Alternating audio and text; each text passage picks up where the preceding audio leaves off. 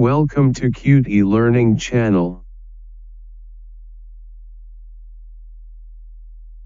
In this lecture, we will discuss the mechanical fatigue, including vibration-induced fatigue. Description of damage. Fatigue cracking is a mechanical form of degradation that occurs when a component is exposed to cyclical stresses for an extended period, such as from dynamic loading due to vibration, water hammer, or unstable fluid flow, often resulting in sudden, unexpected through-wall cracking. These stresses can arise from either mechanical loading or thermal cycling and are typically well below the yield strength of the material.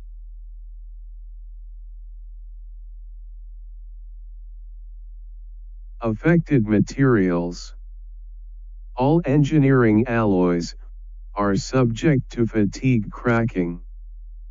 Although the stress levels and number of cycles necessary to cause failure can vary by material.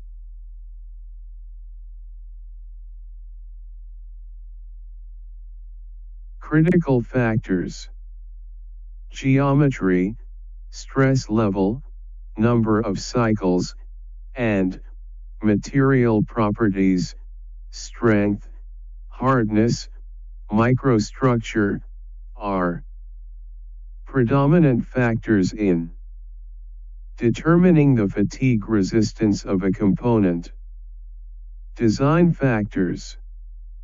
Fatigue cracks usually initiate on the surface at notches or stress risers under cyclic loading. For this reason, design of a component is the most important factor in determining a component's resistance to fatigue cracking.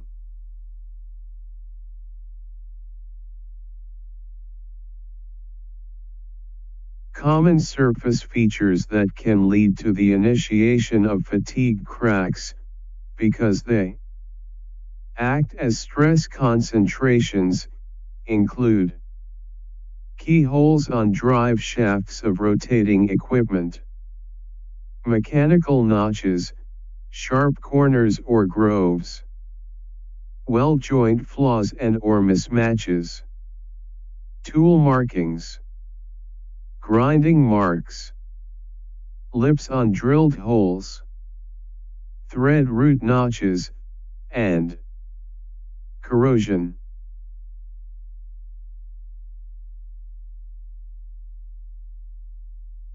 Metallurgical issues and microstructure. Some materials such as titanium, carbon steel, and low alloy steel have an endurance limit. In such cases, the number of cycles to fatigue fracture increases with decreasing stress amplitude until a stress.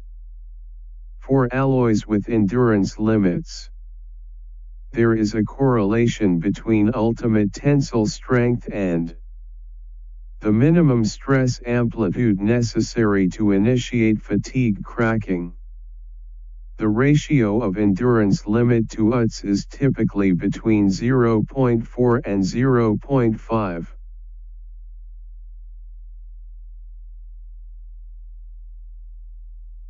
.300 series stainless steel, 400 series stainless steel, aluminum, and most other non-ferrous alloys have a fatigue characteristic that does not exhibit an endurance limit. This means that fatigue fracture can be achieved under cyclic loading eventually, given enough cycles, regardless of stress amplitude.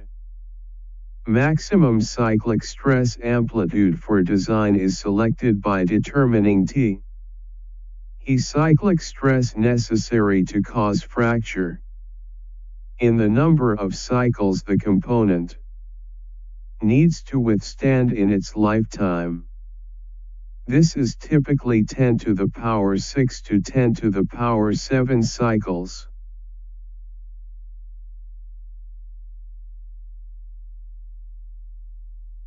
Inclusions and discontinuities found in metal can degrade fatigue resistance and accelerating effect on fatigue cracking. Heat treatment can have an effect on fatigue resistance of a metal. Heat treatments such as quenching and tempering can improve fatigue resistance of carbon and low alloy steels. In general, finer-grained microstructures tend to perform better than coarse-grained.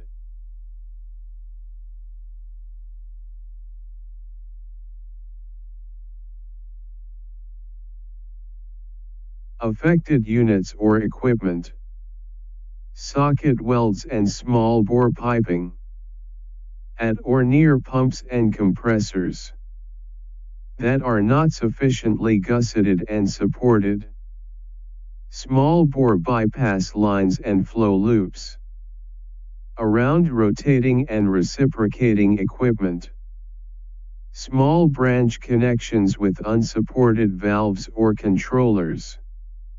Safety relief valves are subject to chatter, premature pop-off, fretting and failure to operate properly. High-pressure drop control valves and steam-reducing stations. Heat exchanger tubes may be susceptible to vortex shedding.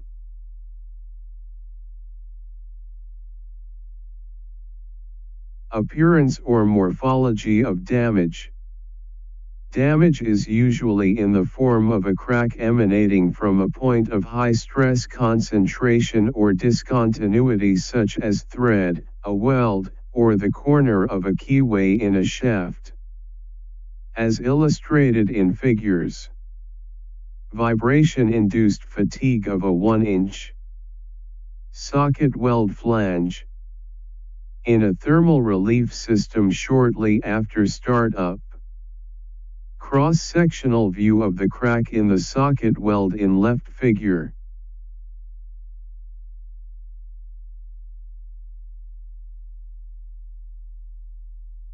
The signature mark of a fatigue failure is a clamshell-type fingerprint that has concentric rings called beach marks emanating from the crack initiation site.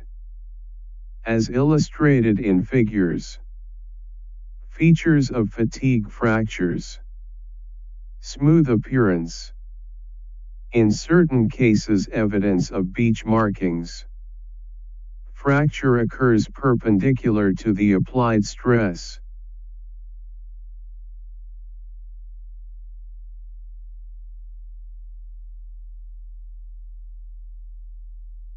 Prevention, mitigation.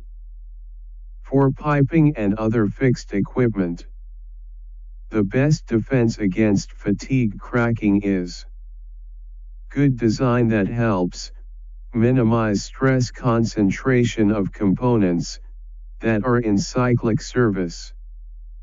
Minimize weld defects, as these can accelerate fatigue cracking. Minimize grinding marks, nicks, and gouges on the surface of components subject to cyclic loading. Use low-stress stamps and marking tools.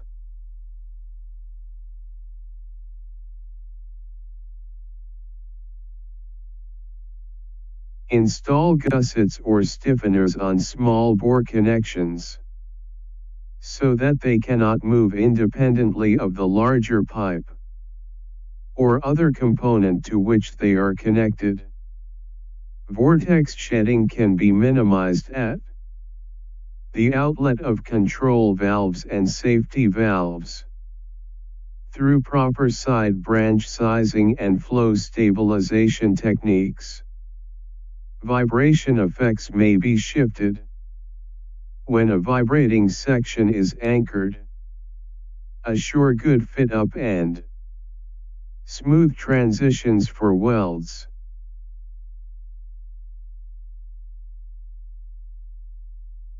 For rotating equipment, allow for a generous radius along edges and corners, particularly in shaft keyways. Remove any burrs or lips caused by machining. Ensure that the metal selected has fatigue life sufficient for its intended cyclic service.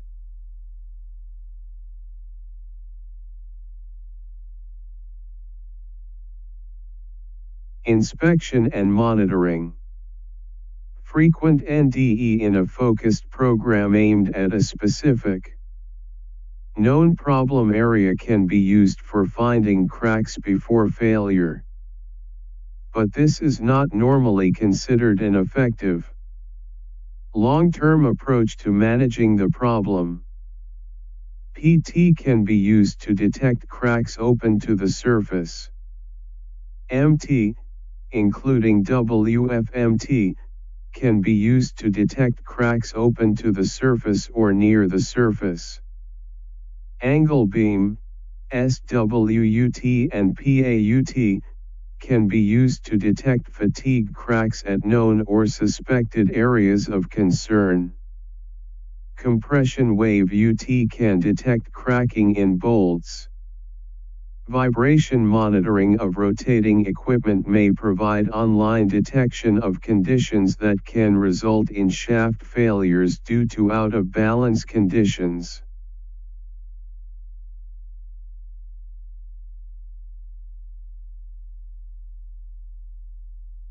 Piping oscillation, vibration, or water hammer, especially involving small bore components that are not adequately supported, is often visually apparent. Pipe supports and spring hangers should be checked on a regular schedule. Audible sounds of vibration emanating from components, such as control valves, can be an indication of conditions capable of causing fatigue cracks. Damaged insulation jacketing may indicate excessive vibration.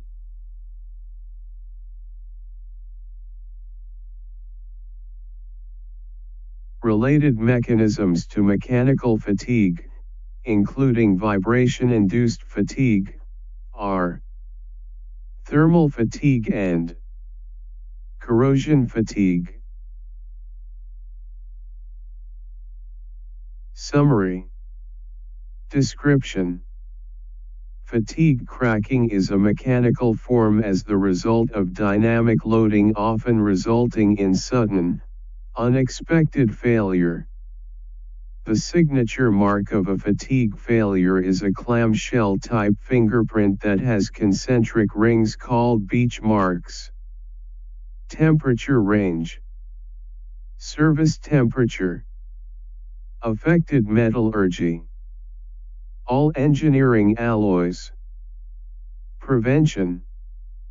Design and the use of supports and vibration dampening equipment. Install gussets or stiffeners on small bore connections. Vortex shedding can be minimized at the outlet of control valves and safety valves through proper side branch sizing and flow stabilization techniques. Inspection methods. PT, MT, and SWUT can be used to detect fatigue cracks at known areas of stress concentration. VT of small diameter piping to detect oscillation or other cyclical movement that could lead to cracking. Check pipe supports and spring hangers on a regular schedule.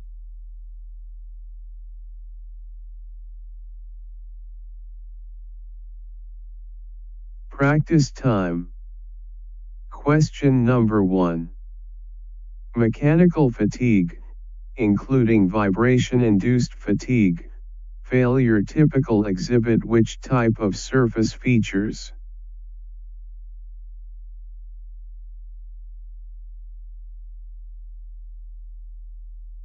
Answer is D. Question number 2. Which of the material has endurance limit?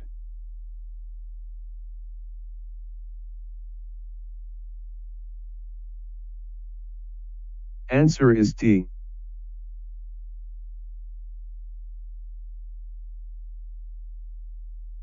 Question number 3.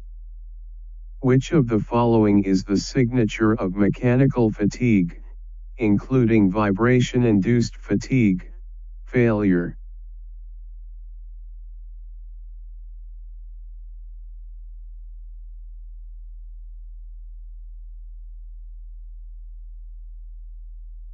Answer is D.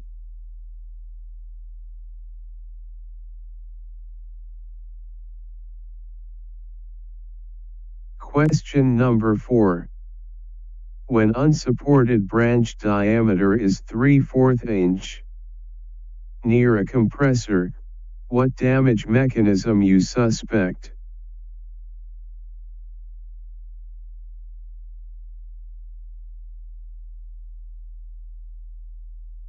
Answer is D.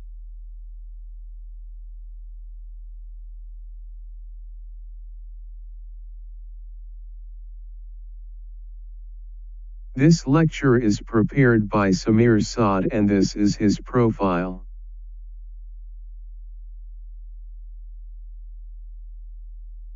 Thanks a lot for watching and please waiting us for the next lecture.